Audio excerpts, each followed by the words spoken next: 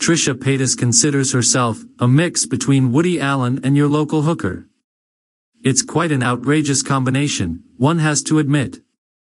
But does she really live up to this bit of self-evaluation? More or less, for she is a strangely interesting bundle of contradictions. On one hand, you have the outrageously witty, bawdy, positive, charming version of her that made her a popular vlogger. On the other, there is this insecure, outspoken, paranoid side of hers that has earned her quite a lot of detractors. Love her or hate her, but you can't just ignore Trisha Paytas. And that itself is her USP. She can surprise you with her quick-witted quips, make cringeworthy, controversial remarks that will make her seem like the proverbial blonde, and redeem herself later on.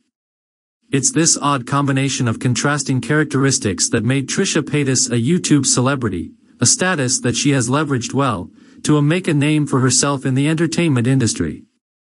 Born in Riverside, California, Trisha completed her graduation at the Pecatonica High School in Illinois, before moving to Los Angeles to pursue a career in acting. However, the road didn't prove as smooth as she expected it to. Chances were few and far between, and Trisha spent her initial years as an extra, with blink-and-you-miss-it roles that went unnoticed.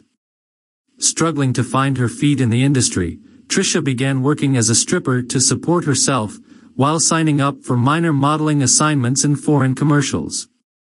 That's not to say that the initial phase was entirely devoid of bright spots. In 2006, she made her television debut as a presenter in the much-hyped yet short-lived Greg Barron Show.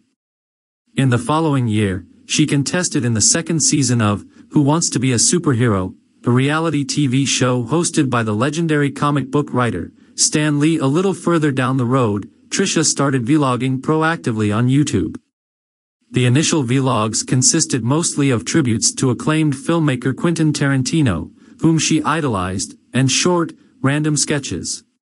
But the added advantage of being an eye candy with a sense of humor and a strong personality helped Trisha gain followers steadily. She was too smart to let the opportunity slide. So, what is her YouTube channel primarily about? Well, it depends on the whims of the ever-so-volatile Trisha. From fashion and beauty tips to relationship advice, from intensely personal confessions to meltdowns, from incredibly silly bantering to naive rants, Trisha's channel has all the ingredients to whet the appetites of the audience. And if none of that gets you interested, the mere fact that she once came really close to holding a Guinness record must get your attention. While it should come as no surprise that Trisha is quite the chatterbox, the impressive part of it is the rate at which she talks. Imagine watching a movie at 2x speed, with all the characters racing through their dialogues with a high-pitched squeal. That's pretty much what it feels like, listening to Trisha's normal speech, about 710 words per minute. Therefore, it came as no surprise that millions of users soon started flocking into Trisha's channel, as she swiftly transitioned from being a small-time, wannabe actress to a YouTube celebrity. Between 2008 and 2011, Trisha made numerous guest appearances in popular TV shows like Modern Family, The Price is Right, and The Ellen DeGeneres Show. A particularly memorable appearance came in 2010, when she confessed in an episode of My Strange Addiction that she is a tanning addict.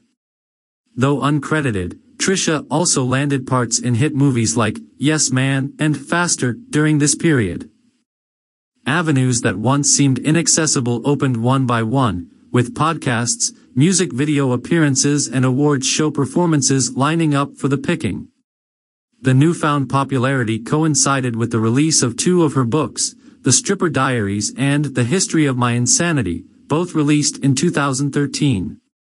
2014 was the golden year in many respects for Trisha. Besides crossing the 1 million followers mark on YouTube, she conceptualized, co-produced and starred, opposite Richard Grieco, in a 15-minute short film titled Viral Video, which surpassed the 1 million views mark quite soon. But that was not the end of the story. The ever-so-ambitious Trisha soon forayed into music, a bold move that paid off quite well. Though she had appeared in a few music videos before, Trisha had never ventured into the music world as a vocal artist until 2015. However, the release of her debut EP, Fat Chicks, in 2015, was a game changer. In the same year, she released 2 more extended plays, Superficial Bitch and Under the Covers. Whereas Under the Covers featured covers to hit songs across every genre, Superficial Bitch was one of the first original songs recorded by Trisha. Most of these songs had accompanying music videos starring Trisha, which ensured that they reached a wide audience and got featured on websites like Cosmopolitan and The Huffington Post. In 2016, Trisha her 4th EP, Daddy Issues, which reached number 6 on the iTunes pop chart and made it to the Billboard charts. This was a first in Trisha's budding music career, and the number 25 on the Billboard charts for up-and-coming musicians remains the high point of her journey. A flamboyant persona, coupled by the fact that she is constantly in the spotlight, has made Trisha susceptible to controversies. And unsurprisingly, she has embraced the scandals rather than shy away from them. The worst of it remains her mid-2015 video supporting Donald Trump, which resulted in a huge backlash.